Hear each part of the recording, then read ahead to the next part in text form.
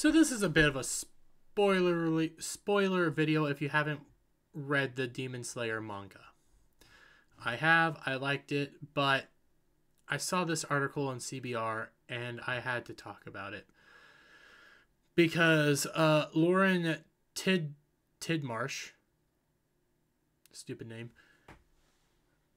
completely, I guess, hasn't finished the manga and just went to a certain spot and said, nope, not finishing any further. Doesn't actually understand what the heck happened in the story and hasn't fully addressed the issues. And also is comparing basically basically is ignoring everything. Everything about the Hashira, everything about their lives, about how they act, and just ignore it. Because let it be known that every Hashira has disdain and hatred for demons. They have their reasons for hating demons. This article only focuses on two of the demon slayers and says, well, they never worked through their hatred of demons. No, everybody kind of hates demons. But they never worked through their hatred, and that's yeah. So let's just start it. Demon Slayer. These two powerful Hashira are tragically similar. Every character in Demon Slayer's sprawling cast has experienced their fair share of trauma, and these two powerful Hashira are no exception. And again, this is a spoiler video. I'm going to have spoiler in the description and the thing. So if you don't want to watch it, don't watch it. I just wanted to go through this because this person's a stupid person. There are a total of 10 ranks within the Demon Slayer Corps. Beginner at Mizunoto and ending at Kioni. The Hashira are the most powerful and well accomplished of the Corps, ranking at all levels entirely of the scale.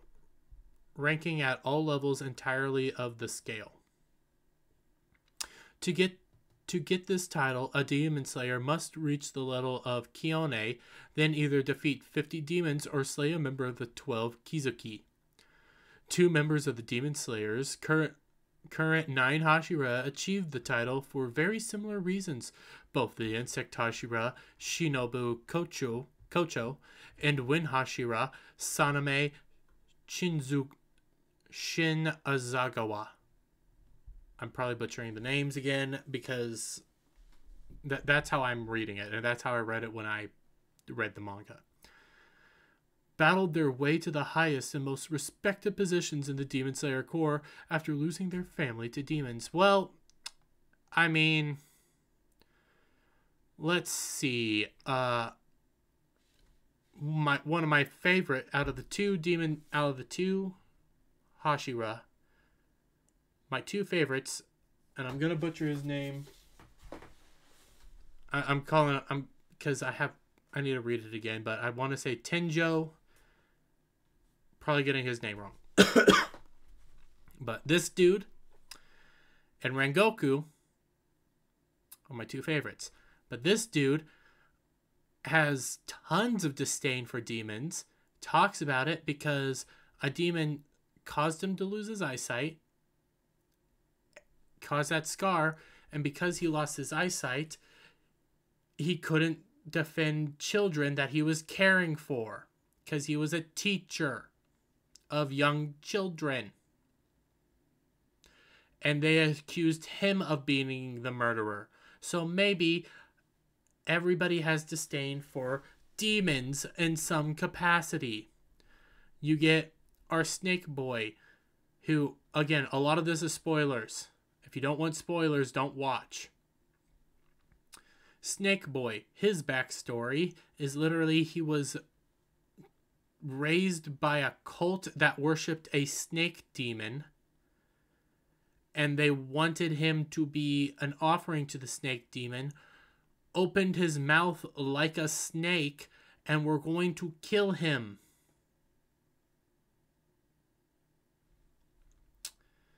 Let's see, who else can we go to?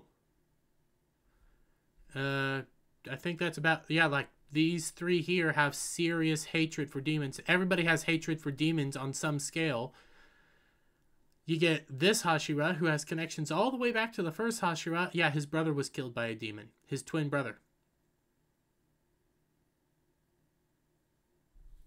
So yeah, they all have hatred for demons. And have lost families. The wind and insect Hashira alike are angry at demons, but also at themselves. What? But... again, he's angry at himself because he couldn't... they're all angry. Oh my freaking god, you're stupid.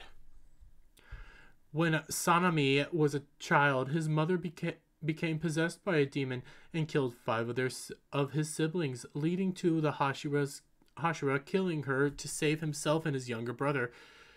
Shinobu likewise lost her family to demons, having both parents killed at a young age, then losing her older sister Kane, the late flower Hashira, in battle with an upper moon.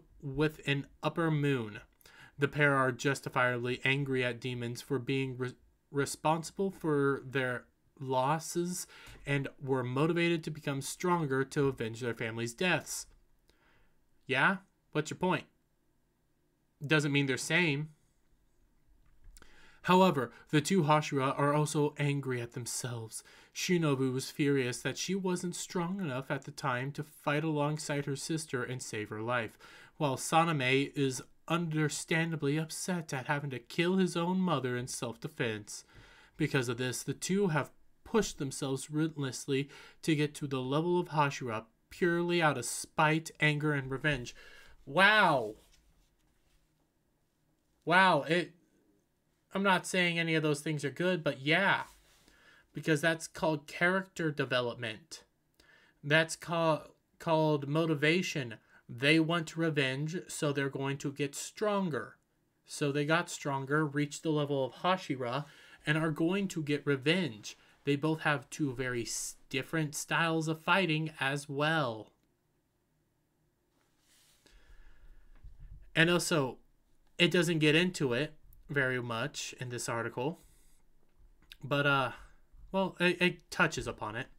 The main difference between Shinobu and Saname is how they process their anger throughout Demon Slayer. Shinobu internalizes hers, successfully controlling it most of the time.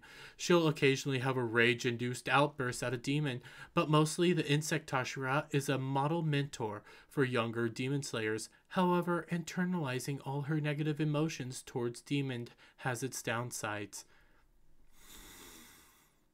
So you also ignore one of the coolest character developments of her, where she literally creates the cure and the kill to the main Hashira, to the main villain.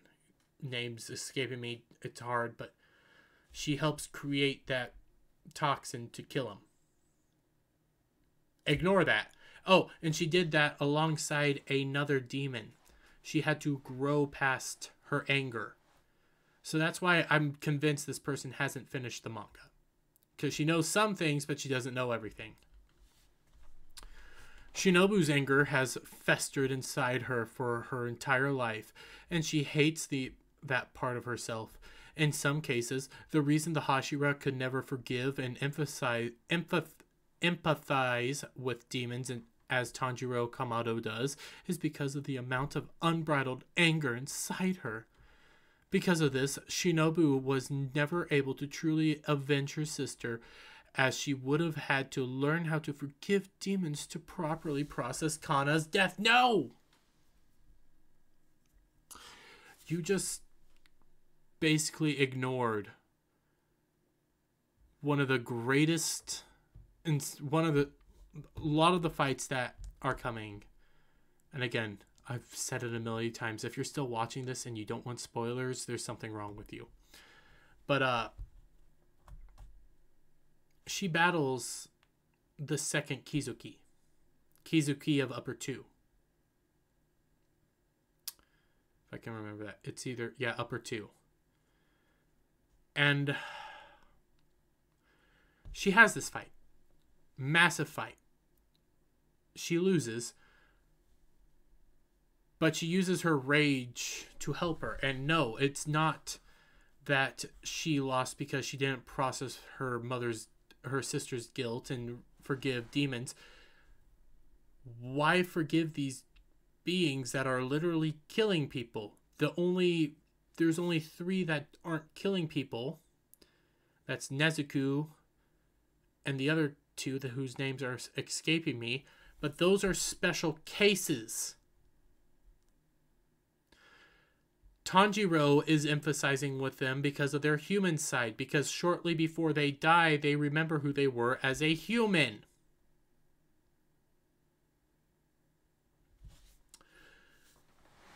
Let's do another bit of later on things. After Shinobu passes away, her student and, oh my god, I'm horrible with names, and the boar guy, they find her student and the boar guy battle upper 2 together. The student's furious at the fact that Shinobu just died in front of her, and the boar dude becomes extremely angry with number 2 because, newsflash, the boar dude's mom was a part of his cult and killed his mom and wanted to kill him. So yeah, they were angry.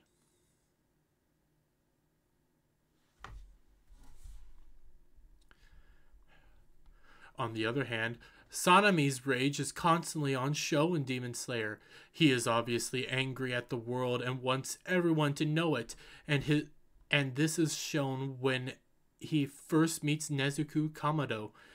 When she and Tanjiro were introduced to the 9 Hashira, Sanemi showed an instant dislike to Tanjiro's younger sister. Without even knowing her, the Wind Hashira instantly despised and taunted her, trying everything to get her to attack him and prove to his peers that she was just like other demons. Maybe it's rightfully so. Maybe, Nezuko, again, is one of the 3 in existence, but they haven't really interacted with the other 2. Demons that don't kill humans. One that has never truly existed, they don't know a whole lot about. And on top of that, you're first introduced to Nezuko. You're told she is not like other demons. And you know demons only to solely kill. Yeah.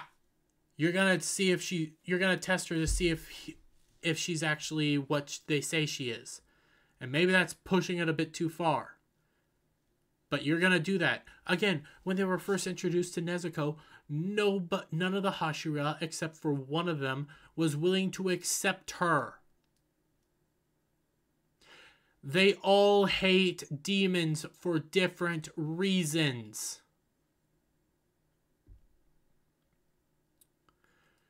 None of them were willing to give Nezuko a chance.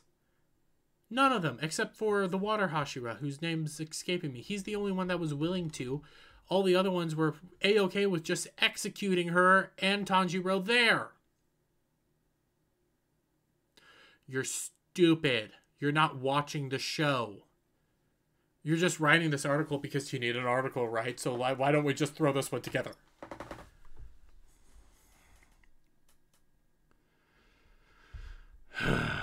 While Shinobu was liked by the majority of Sanemi is generally disliked by most people he meets. His externalized anger makes him grumpy, rude, and irritable, and he'll take out his anger on anyone, not just demons. Sanemi's unprocessed rage has even made him push his younger brother Genya away, making his sibling face the brunt of his anger. No. Again, you didn't read the show. Well, you didn't read the manga. You only read parts of the manga. You probably looked it up on wiki, on some sort of wiki to write this. No, if you read it, you would know that the only reason the only reason Saname is pissed off with his younger brother, who, and to be fair, I would be annoyed with my brother if he did this as well. He's pissed off at his brother because he didn't want his brother to enter this life. He wanted to avenge the family, and he wanted to keep his brother away from this life because he loved his brother and wanted to protect his brother. Sorry, I heard something. So yeah, he gets pissed. And also his brother doesn't have breathing techniques and has to use a specialized demon eating tactic to be able to actually deal damage and fight alongside them. He has to eat demons to do that. And he doesn't like have to watch his younger brother, who he loves, go through this and potentially die. So he gets mad, frustrated, doesn't fully know how to tell people that he's mad and frustrated, and lashes out. He's trying to protect his brother. And there's this touching moment where they all realize that. And I need to read it again, but I'm pretty sure that's the moment where his younger brother literally dies. Because he has to, and Saname and his little brother are battling upper one through all of this.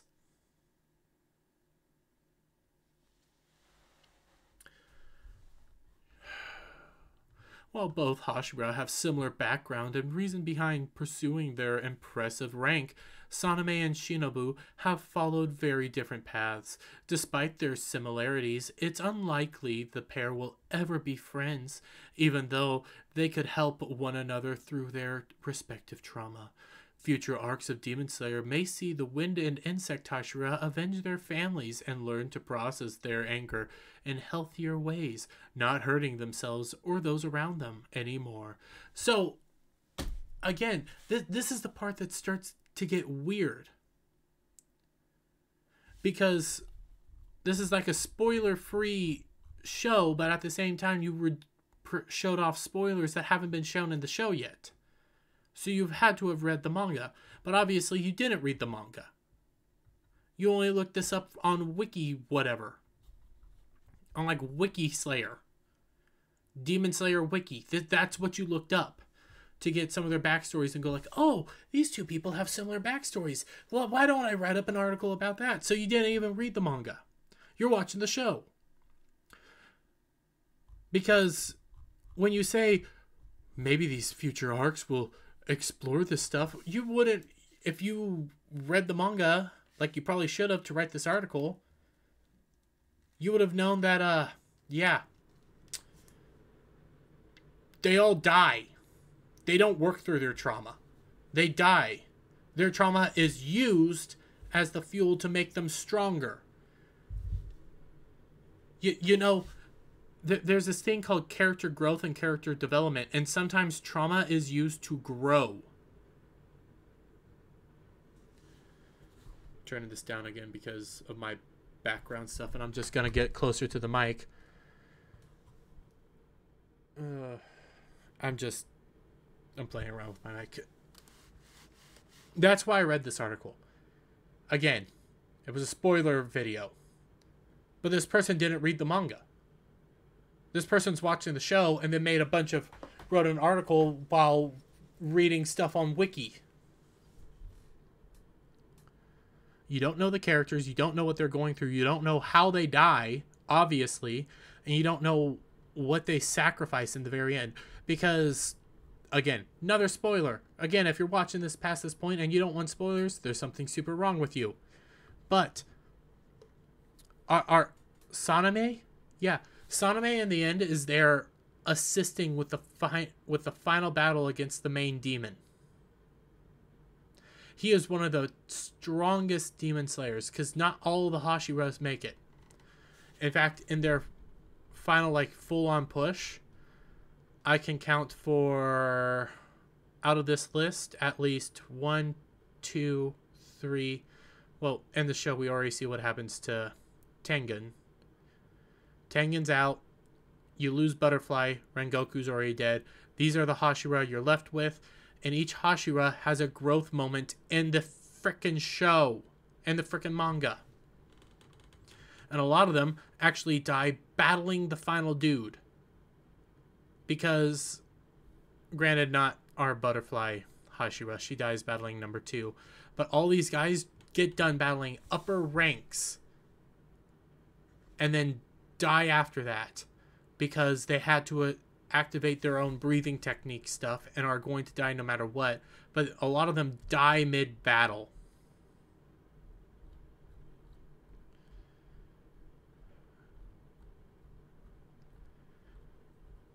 I hate people that write these articles. Because if you were writing it based on the show, I would give you leeway. I wouldn't care.